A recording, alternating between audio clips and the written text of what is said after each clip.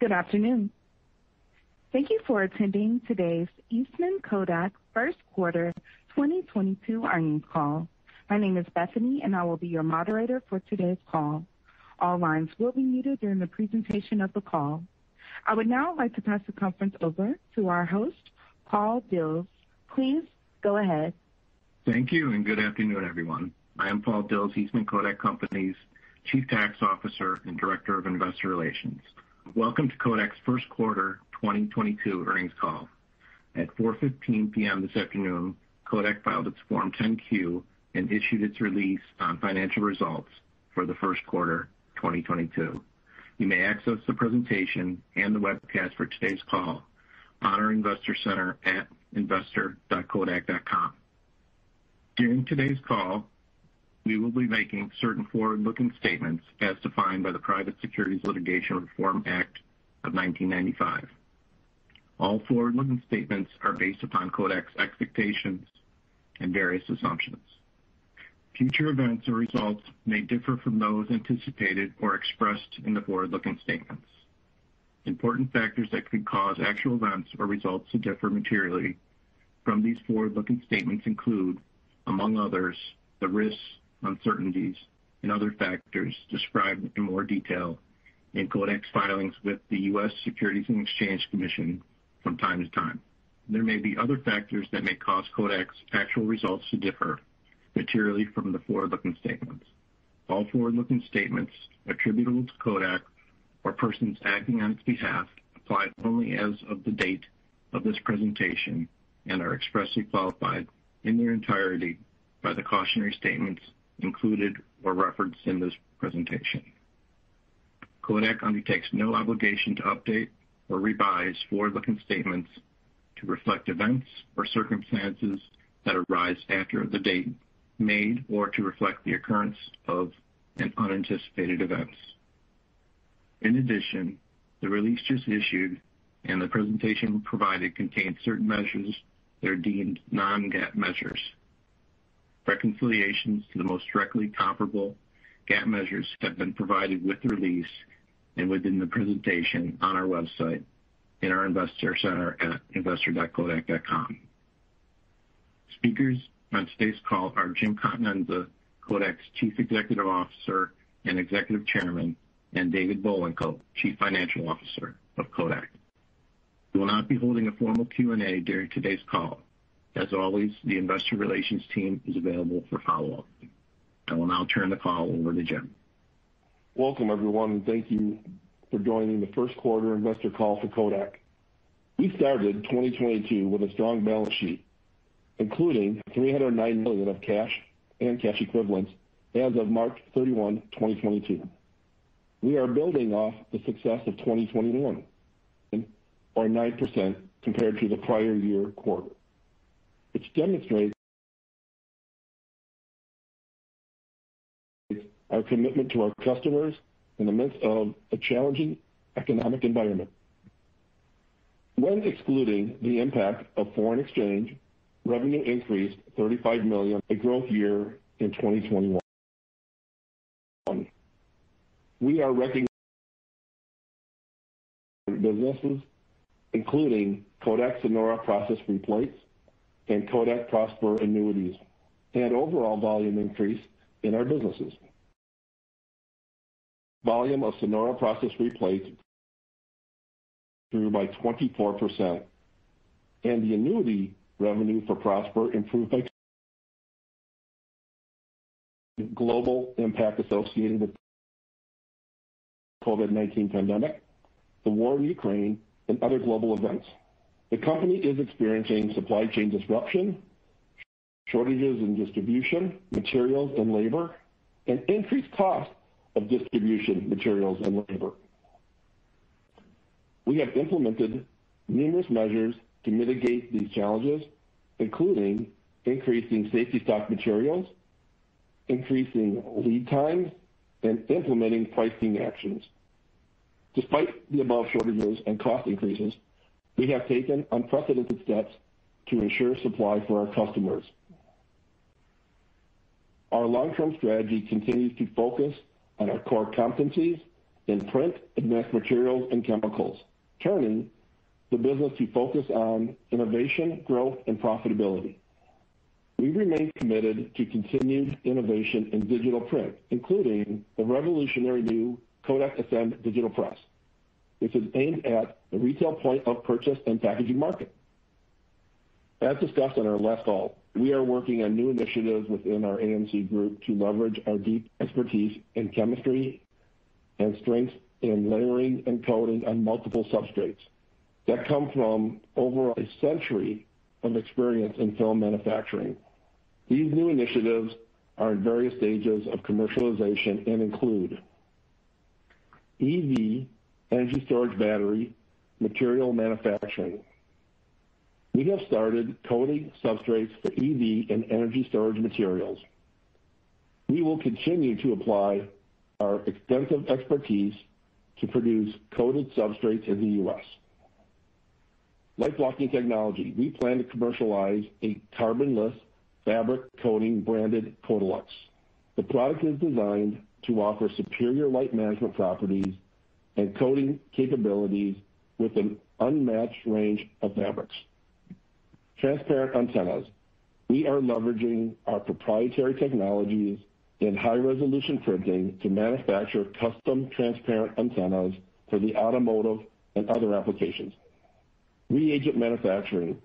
As we continue to leverage our trusted brand and expertise in chemicals, we have started the construction of an approximately $20 million lab and manufacturing facility to produce reagents for healthcare applications. We will now turn it over to Dave to discuss the first quarter 2022 financial results. Thanks, Jim, and good afternoon. Before we get into the details for the quarter, I would like to make a few general comments. The company's performance for the first quarter reflects the results of strategic efforts we have taken based on our long-term strategy. This is evidenced by revenue growth that we have reported. However, the ongoing global impacts associated with the COVID-19 pandemic, the war in Ukraine, and other global events continue to impact the company's operations. The company is experiencing supply chain disruptions, shortages in materials, and shortages of labor.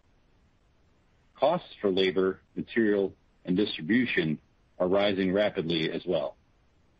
We have implemented numerous measures to mitigate these challenges, including increasing safety stock on certain materials, increasing lead times, providing suppliers with longer forecasts of future demand, certifying additional sources of substitute materials where possible, and implementing pricing actions. These countermeasures are providing us the opportunity to continue levels of supply to our customers. I will now share details on the full company results, operational EBITDA, and cash flow results for the first quarter. Turning to slide 7, as we reported in our earnings release for the first quarter of 2022, we reported revenues of $290 million compared to $265 million in the prior year quarter, for an improvement of $25 million. On a constant currency basis, revenue improved by $35 million. On a U.S. GAAP basis, we reported net loss of $3 million for the first quarter compared to net income of $6 million in the prior year quarter. The 2022 and 2021 first quarter results include expense of $3 million and $1 million respectively, related to changes in the fair value of embedded derivative liabilities. The first quarter of 2022 also includes income of $4 million related to non-cash changes in workers' compensation reserves. Excluding these current and prior year items, loss for 2022 was $4 million compared to income of $7 million in the prior year quarter. Operational EBITDA for the quarter was a negative $7 million compared to a positive $3 million in the prior year quarter. Excluding the unfavorable impact of foreign exchange and adjusting for non-cash changes in workers' compensation reserves in the current year, operational EBITDA decreased $13 million from the prior year quarter. Operational EBITDA for the first quarter of 2022 was favorably impacted by growth in revenue due to improved pricing and volume, offset by higher ongoing global cost increases. During the first quarter, volumes for Sonora process-free plates grew by 24%, and the annuity revenue for Prosper improved by 2%. We continued to invest in our core competencies and future growth areas of UltraStream and advanced materials and chemicals. Moving on to the company cash performance presented on slide 8. The company ended the first quarter with $309 million in cash and cash equivalents, a decrease of $53 million from December 31st, 2021. As presented on the bottom portion of the slide, excluding the prior year impact of net proceeds from refinancing transactions, funding of the letter of credit facility, and the effect of exchange rates on cash, the quarter-to-date decrease in cash and cash equivalents was $29 million, primarily driven by a use of cash from working capital. Cash used in operating activities was $43 million, driven primarily by cash use from net earnings of $21 million and cash used from balance sheet changes of $22 million, including a change in working capital of $10 million and a decrease in other liabilities of $13 million. Accounts payable increased by $31 million. Inventory increased by $32 million, and accounts receivable increased by $9 million compared to December 31, 2021. We used cash and working capital in order to strengthen our ability to supply our customers. We have increased safety stock on certain materials, increased lead times, provided suppliers with longer forecasts of future demand, and certified additional sources or substitute materials. Cash used in investing activities was $5 million in the first quarter, an increase of $4 million when compared to the prior year period. The increase is primarily attributable to increased capital expenditures as we invest in the growth areas previously described.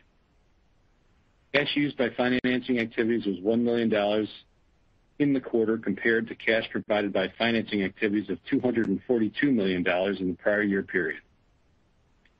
Cash provided by financing activities in the prior year period included $247 million of incremental cash after fees and expenses driven by the financial transactions announced on March 1st, 2021.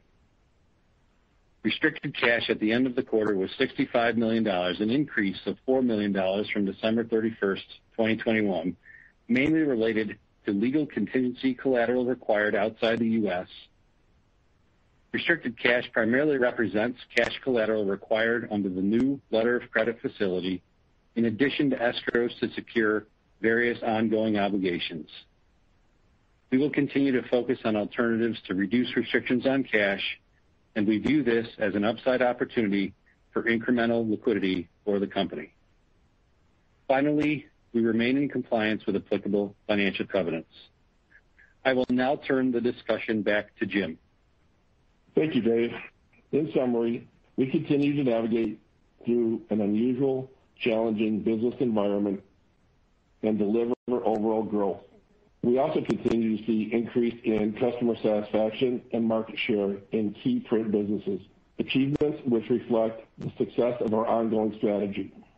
As we stated, we plan to continue to focus on commercial print as well as a number of long-term growth initiatives in advanced materials and chemicals.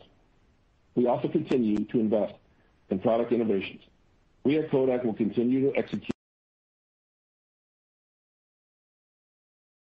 on our customer first and one Kodak model. Thank you all for attending the call and your continued interest in Eastman Kodak. Have a good evening. That concludes the Eastman Kodak first quarter 2022 earnings call. I hope you all enjoy the rest of your day. You may now disconnect your lines.